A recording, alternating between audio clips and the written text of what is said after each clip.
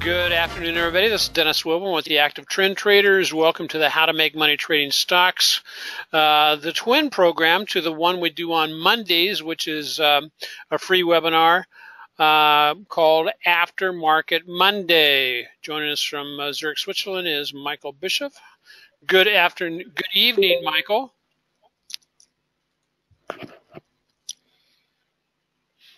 And so I want to remind everybody that all the materials that we do present are for training purposes only. Traders should always paper trade any new method prior to the risk of their own personal capital. What are we after with this? Really, there's a little bit about who I am. And I'm now back living full-time in Hawaii, which is great. Here's something, just a reminder and a remembrance. So, expectations must be confirmed by price action to prove valid. Oftentimes, if you have a tendency to over-anticipate getting into trades or under-anticipate getting out of trades, and the price action passes you by, it's because you need to work on interpreting your price action better. What are we after today? One, our objective is to do a timely, actionable intel review at the end of the week. Basically, it joins together with what we do on Monday, where we identify some, a few stocks with the potential of moving for the week. Now, of course, our premium members with Active Trend Trading, they'll get the text alerts and all that kind of stuff for the entities that we are in fact trading for the week, and the email alerts. So we're going to do a real quick market review. Stocks, ETFs, setting up for going into next week, and if we have time, what else? We limit this. We try to keep this within 10 to 15 minutes, and so it's important that we move very, very quickly. I found this a really good quote from my Investor Business Daily, Michael. It says, "What triggered the trouble?" This was basically yesterday's market, where we had a really, quick sell-off, and then basically getting a pretty nice little rebound today. But this is some market watchers attributed to valuations, and those who have been watching the Wednesday night training sessions know that Mike Traeger has been talking about valuations for what seems like forever. And also the run-up since the November 4th low has gone too far. Has it gone too far? We'll see. But NASDAQ is up 27 points, 27%, S&P up 19, Dow up 21. And I want you to remember, as we go into the assessment of this evening's or today's market, there has not been a 10% pullback for now in excess of 280 days. And so we're pushing past a half a year into almost 3/4 a year. No pullback. And that, a 10% pullback would probably be a good thing for the market, because it helped flush out the weak holders, especially if the moves entailed new leadership. And as you're very much aware, if you've been following the IBD stocks and that kind of stuff, or just watching the FANGs, everybody seems to be, both foreign and domestic, seem to be wanting to get into the FANG stocks. Of course, that's Facebook, Amazon, Apple, Google, or Alphabet, as you would call it, Netflix, and I may be missing one. But Michael, you watched the meltdown yesterday from Europe. What were your takeaways from it? Well, I was kind of surprised, because especially the Russell and the Nasdaq too, it seemed to me that they pushed through the last line of resistance, or level of resistance, and then this kind of suddenly reversal, and then at the end of, I think in the last 2 hours, the buyers came back. Yep. Again. So I don't want to overinterpret this. So I'm very curious about. I mean, today was a non-event day, but maybe next week we get some more clearance, and yeah, but it's exciting. I mean, many earnings, and there were, I think, two things that as a European are very important, or just nice events. One is this the downturn of the German car makers, Okay. and the other thing is that Swiss franc. I mean, it was just going up towards the dollar and towards the euro, and now that it's kind of a 90-degree curve. So okay. You can also look at the chart. So, well, here we are with the S&P, and this is what Michael was talking about yesterday. Is basically the market started up nicely yesterday, but then reversed lower, ran hard down back to a level of support here at the 2460. We had identified that 2460 level on Wednesday evening, and then just got there and just bounced like one of those super balls, right, zipped right off of the lows, back up above the 8-day moving average. But then today we get a little bit more of a breakdown, get a gap down, which is not not necessarily a healthy move. A couple of things that I'm looking at is, one, we do have the momentum, moving into, rolling over. Of interest. If you're wondering how to utilize, one of the other ways to utilize this market forecast is look for this negative divergence that seems to set up in the short and the intermediate term, which can basically lead to the upper longer term momentum rolling over. But as you see, we get higher highs. This did not put in higher highs. We get a nice little roll over here, and TSI has now rolled over. Well, what's happened? Go back and just take a real quick look at what happened the last few times that the TSI turned over. On the S&P, you get a couple of things. One, on one instance, you get a real quick correction down just to the bottom of the Keltner channel, rebound. In the other one, we get kind of a sideways move, a little bit of a pop, and then a sideways drifting lower move back down to where? 50-day moving average, which turned out to be the place to buy it. Until we get, until something different happens, we have to be prepared to buy the pullbacks. And I would like to see us get a nice little pullback range that actually took the TSI down into the lower reversal zone, and then get the rebounds, and then have it matched up against a good baseline or support base defined by either the moving average.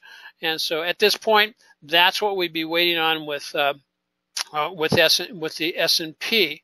If you are selling calls against the S&P, right now for the spiders, we're probably looking about the 247 to 246.50 level to sell your calls, with the expectation that this resistance up here is going to hold. Here's the NASDAQ real quickly. No, how did that get to be Tesla? I wrote NASDAQ. How about that? There we go. Has a mind of its own. Really nice. Again, a big, huge down day yesterday. NASDAQ, nice rebound off the 20-day moving average. It did result, though, in a bearish engulfing that engulfed 1, 2, 3, 4 days worth of past effort, right off the top of the Keltner channel. And those of you who have studied Keltners, we've got some, if you're a premium member, we've got some good training sessions and reviews that talk about Keltner channel and how they tend to operate in that price action oftentimes reaches the top of the Keltner channel, pulls back into the midsection of the Keltner, which is demarked here by the 20-day moving average, and then rebounds from here. From there, or it'll go all the way down to the bottom and rebound from there. And so it's just something to pay attention to, especially in a market that is, just slightly trending or moving sideways. You get these runs from the upper Keltner down to the bottom of the Keltner, back up, partly, approaching the top, running back down, and just, pay attention to those. What are we looking at today? Well, one, we've got some negative divergence going on the NASDAQ here, as you can see, as we're pushing up to make new highs. We have a spinning top doji working its way out, which may in fact also turn out to be a bearish harami on a weekly chart, which would say, hey, we may be getting a pullback back down into past support. Well, where's past support? Well, we've got some here at about the 5,800 level, and then of course back down at the 50-day moving average, and then also down here at the 5,600 level is the levels of support. TSI turning over, momentum turning over, and again, take a look at the NASDAQ. What has happened the last few times that we've gotten a rollover with the TSI and momentum? It basically has in fact stalled out for a while, and in some cases it stalled out earlier this year between June, first part of June to the first part of July before it ricocheted back up. We are also in a time of year where August has a history of being the most volatile month of the year, leading into September, which tends to be the worst performing month of the year. So with that said, it's not saying don't take a trade if you have a proper setup, but just be aware that your expectations may be a little bit muted on what can be expected for the entity. So anything on NASDAQ or S&P, Michael? Not really, but I find I'm pretty astonished that I find a lot of kind of small trading opportunities in stocks. And what I see as a tendency is that we have some really stars like the FANG stocks. Yeah. And now with this and the last earnings week, there are more and more kind of losers which are in a pretty stable downtrend since weeks. Yes. Yeah. It seems like more of the stocks are in fact in that downtrend. The hyper strong stocks are holding up. I mean, it almost seems like there is some sector rotation, but yeah, I agree with that wholeheartedly. So Russell got all the way up to the top of its little channel here, but look what's going on here. We got a kind of a shooting star type pattern on last week, and we're getting a similar type pattern today. So we've got hard 1450 as your hard resistance area, and we broke back down into the channel. If symmetry would hold, we would anticipate it to drift further down and hit the bottom of the channel, or try to stop somewhere on the moving averages. And if we close below the 20-day moving average today, watch out for the 50. If we miss that one, watch out for the strong level at about the 1400 level on the Russell. I still remember Russell going into the end of the year, I'm talking about the October time frame, tends to be the better performer through the last 2.5 months of the year. So again, that's what we're looking at here, a little bit of negative divergence here. Looks like the longer term TSI is also trying to roll over. Matter of fact, we get not quite a rollover drop here yet, but we'll be watching that. If we take out these lows, the 1425 level, which is just about where today's lows are, then anticipate that fall, back down here to the 1420, 1410, and then the 1400. Oftentimes, just be aware, and this is something that's kind of interesting, the Russell will often run in $10 segments. In other words, it will bounce from around like 1450 down to 1440, down to 1430, and so it will overshoot a little bit, but you can kind of use that as a rule of thumb or a gauge on that. So that's what we've got. We'll be coming back to them, moving out to those quickly. So as you can see, active trend trading, we're doing okay. We're up about 21%. And here's where the markets are. NASDAQ again, and NASDAQ Composite outperforming the other indexes this year to date.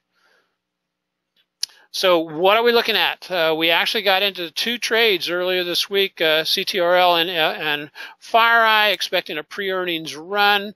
CTRL was looking pretty well. Both of them triggered the intraday yesterday, triggered their stop losses, and so we bounced out of those with below our max loss, because typically we will give up to 5%, but this stayed low.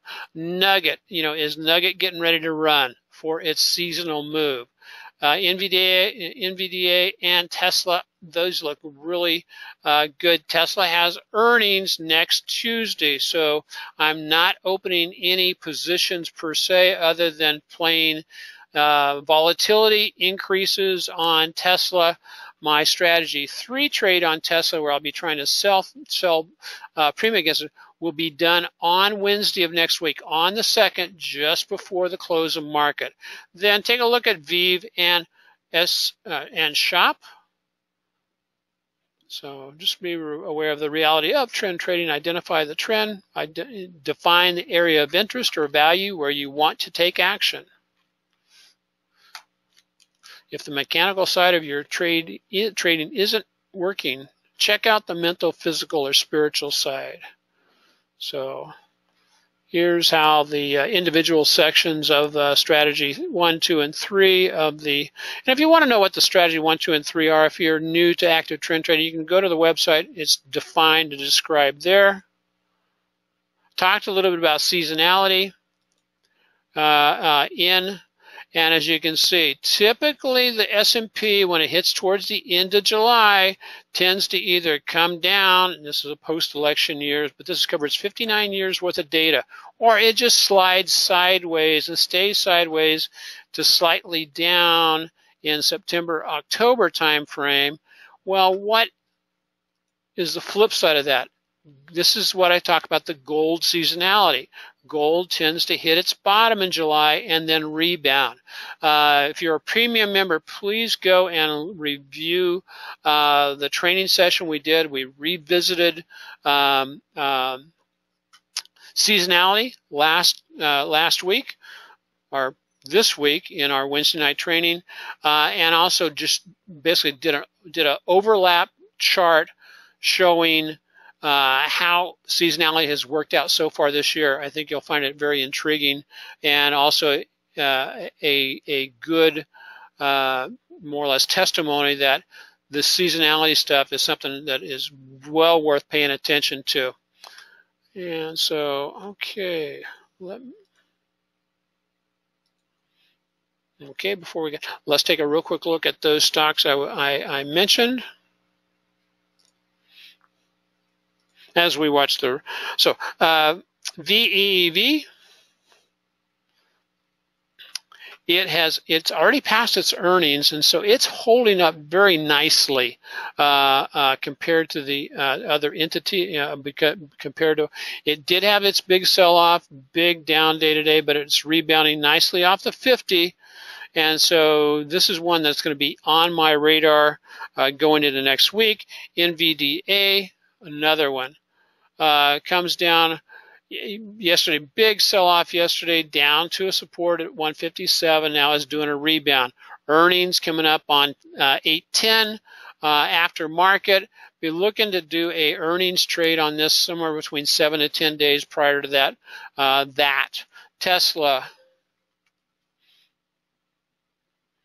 Tesla, big sell-off yesterday from the 345 level, trying to regain some of that today.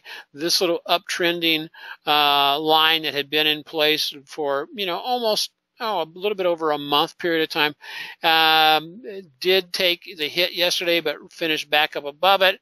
And we're working hard to get back above the 820 combo. Earnings next Tuesday, and so I am long a couple of calls on this. That expecting the implied volatility to increase dramatically going into that, and I'll be opening up my strategy 3 position just prior to. So this just came on my radar. Interesting little stock. It also has earnings coming up on the 1st, but shop. Basically, nice bounce off the 50-day moving average today. It may do a little bit of run up here to around $100 prior to earnings. We'll see if an intraday chart lets us in on that one. And then last but not least, now you're liking Baidu, right, Michael? Just quickly, what's not to like about Baidu? As it breaks out, and it almost achieved it almost appeared to achieve its upward move. But if we take this from there to there. By the way, I closed the put of today again, made 40%. Okay, there you go. Okay, this gives us our upside based on this triangle formation. That gives basically Baidu a upside target of about 237. And so while it is extended away from where you want to be buying it right now, just pay attention to it, because there's still some juice left in this move. But I would be aiming for midsection 207 to 210 is when this would become interesting to me. So. Well, congratulations, Michael, on that good trade on Baidu. And so that's it for today. Remember, we're still working on just explosive growth for 2017. Tune in with us on Monday for the After Market Monday. And if you're a premium member, join us at 12 straight up. That's 12 California time for the final hour, where we'll see if there's anything just shaking around to be able to trade. So with that, until Monday, aloha, trade wisely, trade profitably, God bless. Michael, thank you for joining us, buddy. Thank you. Have a nice weekend altogether. Okay, God bless everybody.